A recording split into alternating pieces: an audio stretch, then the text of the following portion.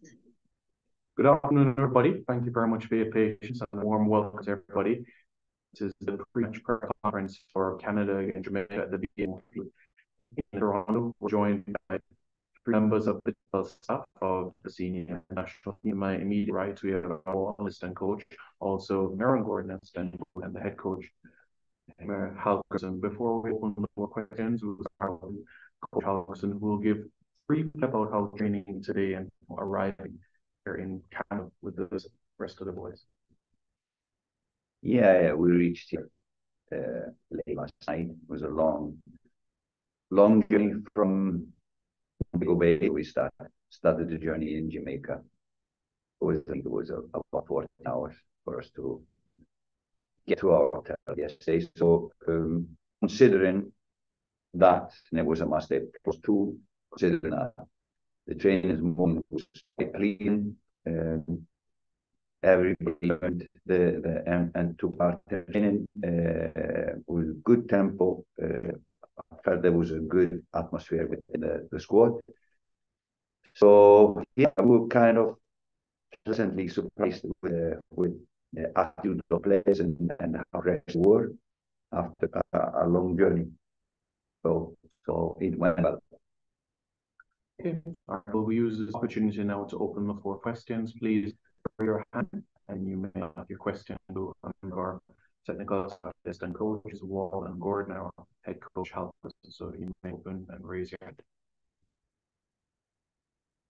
All right, let's start with Brian Crown. Good afternoon to you, sir.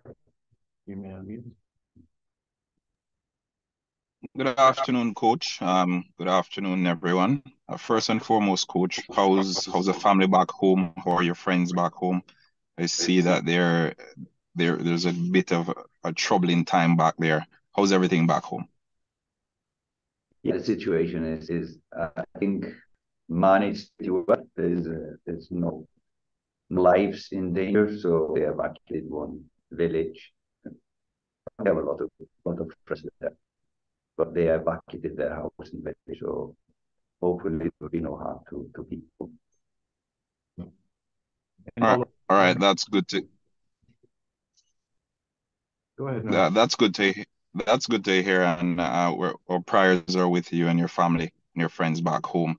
Now to the football. The conditions play a significant role, especially when it comes down to the Canadian national team, and they use that to their advantage.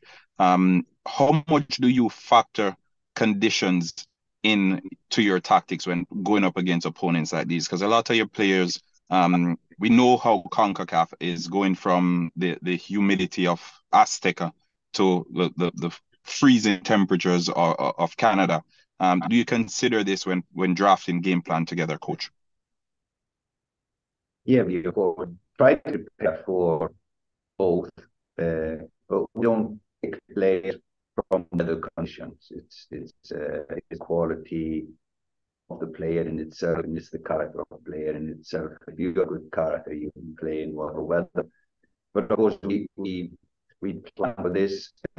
If you saw a game in Kingston, it was a very slow tempo game because of the heat and humidity, and because we needed to stay a long time the day before in the dressing room, like 4 hours in the stadium, waiting for decision to play it. So the preparation and kick in the morning heat was kind of bound to be a slow tempo match. We know that this game, it's about 0 degrees here in Canada, and we know the game will be a high tempo. So we prepare for that, and we are preparing the player for that. To be a high tempo match. And yeah, like I said in the introduction, we were quite surprised and happy how fresh and the players were this morning. So I think, considering everything, we are in a good moment. Thank you very much, Mando. Really appreciate it. Let's go to Livingston Sauce from the Gleno. You may go ahead. Yes, Coach. Afternoon. Just wondering, Coach, in terms of player, Mikel will be out I'm assuming at least. Same thing for Demario. Um, in attack, concern about we also know Leon has been under some pressure from the local public. Um, any concern about the attack going into tomorrow's game? No, not concerned. No, the public always expect of players to get the best. Sometimes I don't think any player one player can do. But sometimes, in the pressure of work to be good, sometimes, not bad. But yes, check it out. I heard the name. I don't not sure what you're talking about. But it is off injury. And the Murray who came in, and we also have young Beck who came in. So yeah, we're quite comfortable with the squad going into tomorrow's game. Can I get an idea of how you plan to organize going forward offensively? Yeah, of course, we have our plans, how we want to attack them. I think we did on occasion well.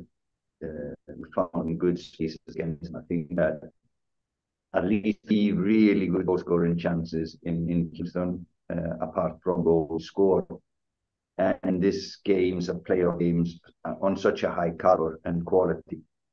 You cannot expect to have 10 goals per chance. We have to be a little bit more clinical finishing our goal scoring. As we need to go, know that need to go, so we need to be brave, but we also need to be smart when going forward.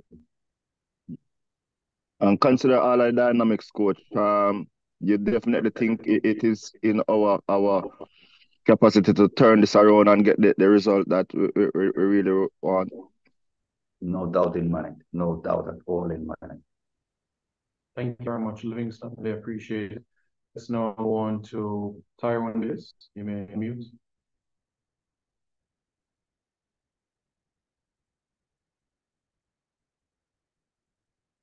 Yes.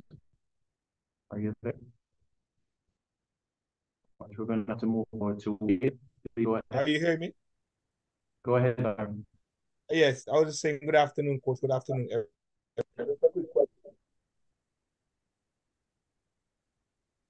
Sorry, Tiga, but you're always very distorted at this point in time. We're going to ask you to correct that so that we can be able to accommodate somebody else. And so, Wade, you hand up. You may proceed with your question. Hi, good day, coaches. Wade Brown from IRFM. Coach Charles Grimson, having created a number of chances in the first half, especially, it would have been, a punch to go to concede so late. How pleased were you to see that we're creating chances, and how confident are you of getting the desired result tomorrow? No, yes, I'm really confident that the guys look sharp. We look better than we did last game, but considering everything, it's always going to be a strange game. Keep the of it, like I said before. Really pleased that we created a lot of chances. Well, not a lot of chances. You cannot expect that, but and then losing so early in the first half. It also a blow to our approach to the game. So we needed to adapt and kind of improvise early in the game. So yeah, I think they did quite well considering everything, especially defending Ghana. We didn't give them a lot of scoring chances, and really to keep on doing that here tomorrow in Ghana. Any follow-up with it? No, that's it. Thanks. All right, thank you very much. Appreciate it. We have time to accommodate more questions. Those individuals with their hand. We appreciate that we're able to get quite a bit from Main Street. So, time you can go ahead with one question, and we'll all have Mr. Bruce at time. All right. Norando again, as Simon alluded. Meran, you mentioned young Deshane Beckford, and we've seen him in the USL. Different dynamic. We know that Demar Gray has joined up with the team. Can you talk us a bit more about what Deshane Beckford offers, different from what we have in the squad now, or what we saw against the Canadian team in the first leg? First of all, I think he came in the squad I think the coaching staff, like we saw, and we just choose to include him in the squad. A different dynamic team is very quick, very nippy, and if you get a chance, you do well. But for now, we will talk about general things about the team and give not much technical stuff about our team because we want the positive result tomorrow. Thank you very much, Mr. Blake, and we all have Coach Wall with us here as well. If anyone would like a question as well, if you can unmute, proceed. Good afternoon, Coach, and coaching staff, and the host. I have a question, Coach. They may have been asked before. I just joined, so forgive me if it has been asked before. The loss of Michael Antonio, um,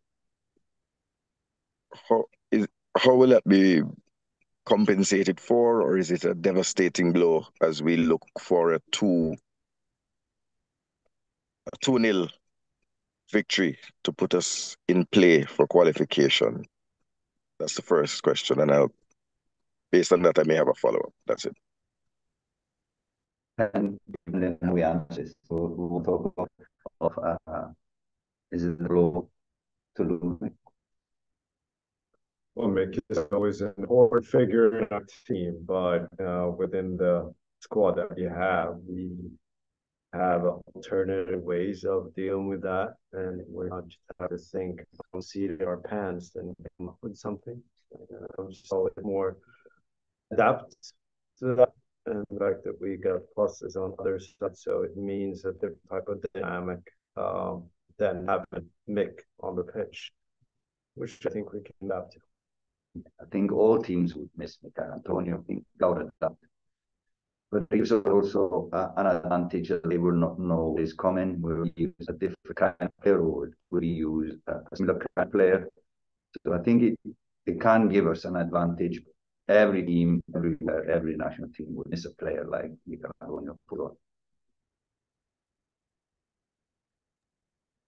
And with that being said, just a quick follow-up, Coach. The replacement option that you went with to have both Shamar Nicholson and Travante up front, were you happy with the results that yielded, and is that a possible solution? And at the back, are you seeking to tidy up on some of the individual mistakes or missteps that we saw in the center of the back line? Actually, I would start with the defensive domain. Actually, I would disagree with you. I think we did well at the back against Canada. In this heat, you lose at some point focus, and we did that maybe 4 or 5 times in the game. And it was a different person, but not unexpected that sometimes you would open a game, especially when it got to the end of it. But we've talked about those things that we want to correct at the back.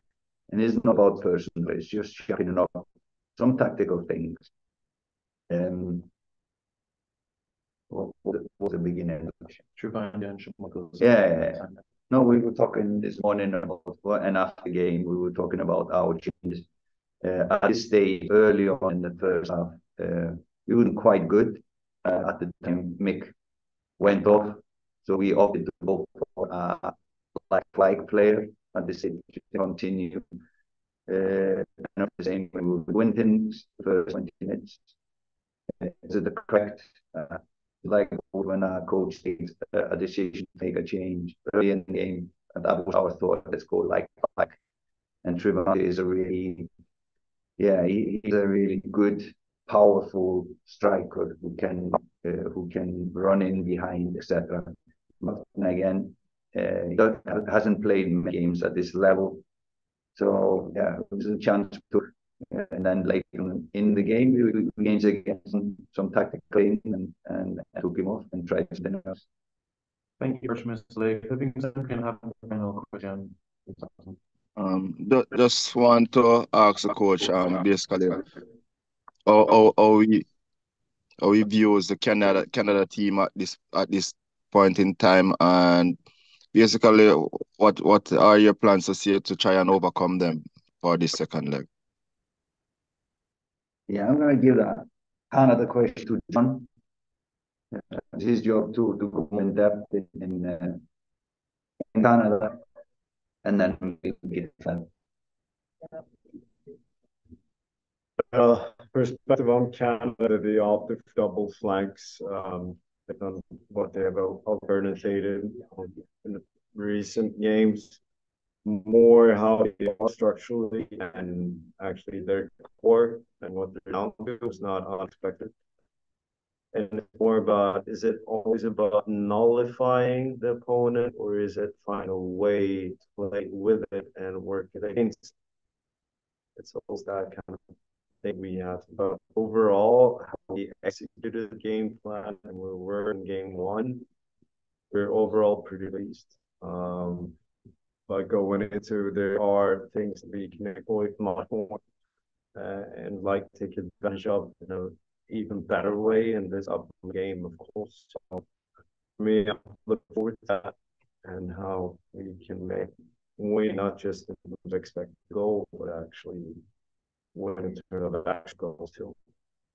Yeah, they would probably be pretty confident with a 2-1 advantage against us, going to the home field, be mobile in celebration case, so they don't lose a lot of games, so they are probably pretty confident. I would say just to overcome them is number one, not concede. They are a really good transition team, probably one best here in CONCACAF in transition. So we have to work to be open when we lose possession, pitch our attacks. We need to deny them of space and the ability to go fast and attack fast. And these creative players, we need to be aware not to lose our doers when we want to them. I think we did that pretty well. Aaron, anything supplements or coaches statement? I think all in all, I think we had a very tactical game the last time. Technical mistakes cost us the game. But I think the boys, it was really pleasant in terms of what they done this morning. And this one is very good. Team card was good. Team spirit was good. Intensity of the training was very good. They look focused. They look happy together. And I think we're just making a very couple team in the near future. Thank you very much. Yeah, I was just going to ask you that in a Maran. As I mentioned earlier, Leon has been facing some pressure in the public space. How your team coping now and looking forward to the game? As a professional, and every player in high level in the world at some point will face pressure. And we don't really do that in training. We don't see that in meetings. I understand that might be fine. It's over the back because that player really wants to go and do well for the country. But it's just, sometimes, it's just tough, toughest level. But Leon is good. I really can't understand the criticism he is getting. He's one of the highest profile players in Jamaica. He's coming for every match, doing his job for his country. He's probably one of our most creative players. And yeah, he's given everything he can, but he's in a lot of. I just don't understand the criticism he needs to listen to when he is coming here every match, give everything he can. So support these players. They are trying their best. Support them, show them love, and support them so we can do what we need to do in Jamaica. Thank you very much, Coach Wilgrimson, coaches Gordon and Wall. Thank you very much to the media for tuning in out, and those that are across Canada will safe travels on your journey here. Kick at 7:30, both Jamaica time and also Toronto time as well. And we look forward to seeing more from you all as well. Have a pleasant rest of the afternoon. Take care.